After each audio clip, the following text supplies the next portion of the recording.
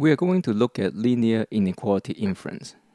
Suppose that we have x at least 3 and y at least 2. So x is a number that is at least 3 and y is a number that is at least 2.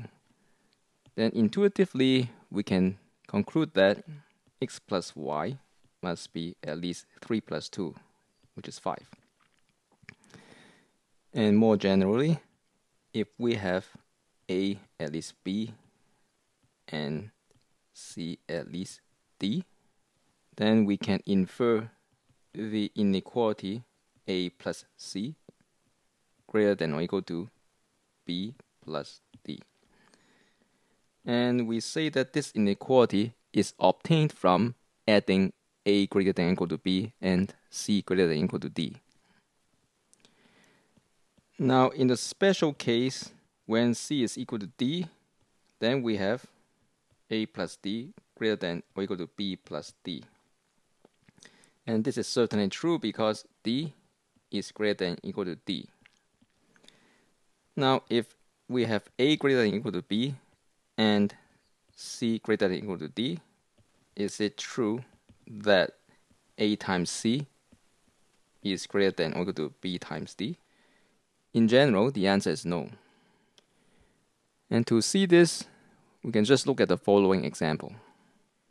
3 is certainly greater than or equal to 1, and negative 1 is certainly greater than or equal to negative 2. But if we multiply 3 and negative 1, we get negative 3. And if we multiply 1 and negative 2, then we get negative 2. But negative 3 is less than negative 2. So try not to make the mistake of multiplying inequalities. It doesn't work in general. But there's a special case that is certainly true.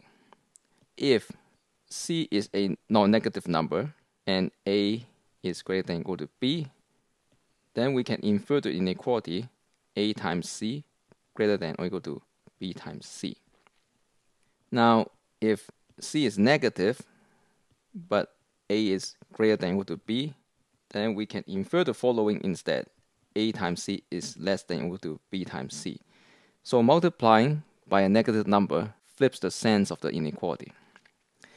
Let's now look at an example showing how these operations for inference can solve some interesting problems. Suppose that x and y are real numbers, satisfying x plus 4y greater than or equal to 5, and x plus y greater than or equal to 2. And we are asked to show that x plus 3y is greater than or equal to 3.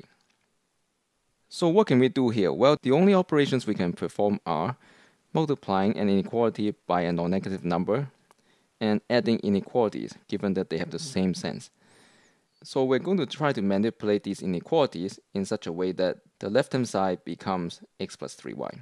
And how do we do that? Well, let's multiply the first inequality by alpha, and we require alpha to be non-negative, and beta to the second one. So these are non-negative. And if we do that, I have alpha x plus 4 alpha y greater than or equal to 5 alpha. And the second one will give us beta x plus beta y greater than or equal to 2 beta.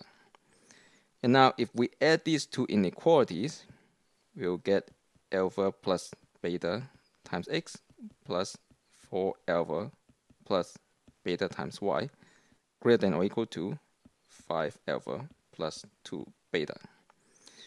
So what we want is alpha plus beta to be equal to 1, and that will give us x, and 4 alpha plus beta to be equal to 3, that will give us 3 as the coefficient of y. And so if we bring this up here, we want to solve alpha plus beta equal to 1 and 4 alpha plus beta equal to 3. And we have to remember that alpha and beta cannot be negative. Now, if we just solve these equations, we get 3 alpha equals to 2. You can see this by subtracting the first equation from the second equation. And so alpha is 2/3, and putting it back into the first equation, we get beta is equal to 1/3. So with these values, the left-hand side will be x plus 3y. And the right-hand side will be 5 times alpha. So 5 times 2/3 plus 2 times 1/3. And this gives us 12/3, which is 4. So we have shown x plus 3y is at least 4 from this series of inferences. But we have x plus 3y greater than or equal to 3. What do we do? Well, 4 is certainly greater than 3, but what we can do at this point is note that 0 is greater than or equal to -1. So if we add the inequality x plus 3y greater than or equal to 4 and the inequality 0 greater than or equal to -1, we obtain x plus 3y greater than or equal to 3.